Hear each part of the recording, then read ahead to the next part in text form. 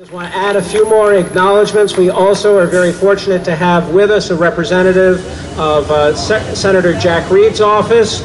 Chris, thank you very much, and thank you to Senator Reed for being a champion of the post office. There are two members of our delegation who cannot be here today. That is because they are in Washington voting for the Deliver for America Act. And I want to thank Congressman David Cicilline and Congressman Jim Langevin. Neither snow, nor rain, nor heat, nor gloom of night stays these couriers from the swift completion of their appointed rounds.